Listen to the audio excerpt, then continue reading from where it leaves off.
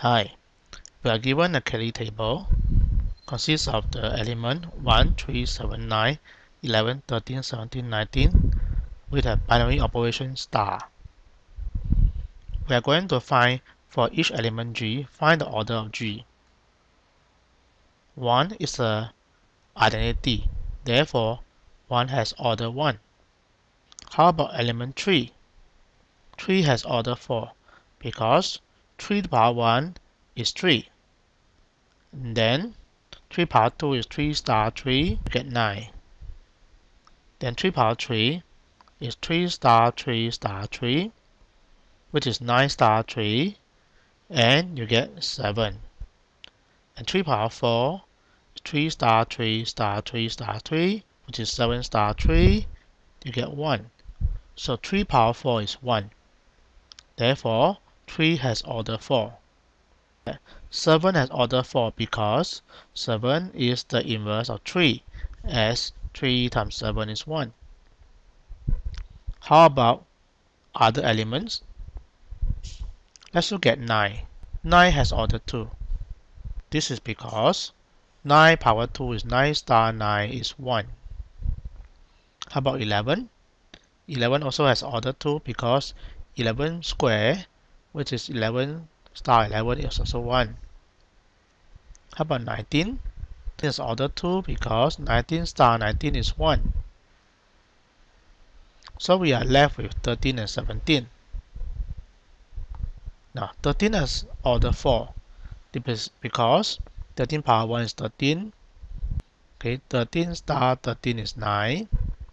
How about 13 power 3? 13 star 13 star 13 is 9 star 13. 9 star 13 in this case is equal to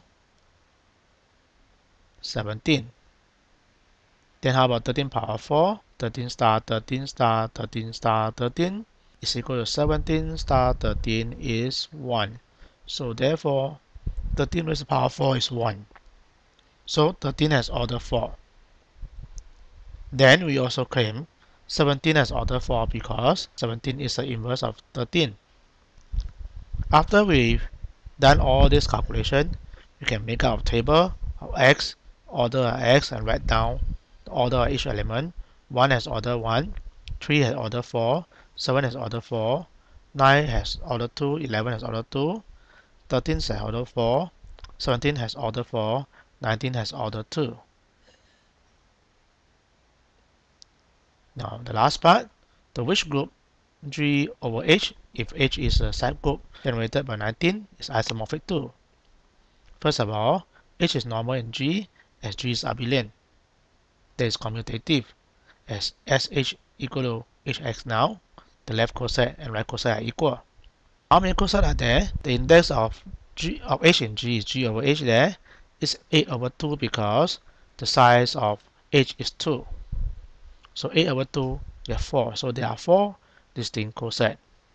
So G, quotient group of G over H consists of 4 cosets and they are H, 3H, 9H, 7H. How do I get this? And you can verify that there are actually 4 distinct left cosets. And these are the 4 distinct left cosets. Now in fact, if you start with 3H, you start with 3H and generate the whole quotient group by multiplying 3H by itself. For example, 3H times 3H is 9H. 3H times 3H times 3H, you get 9H times 3H, which is 7H. And then 3H times 3H times 3H times 3H, you get 7H times 3H now. And 7H times 3H, you get 1H. So the quotient group is cyclic with 4 elements. So the quotient group G over H is must be isomorphic to the cyclic group of order 4, Z4, where H is the cyclic group generated by 19. That is the end of the recording.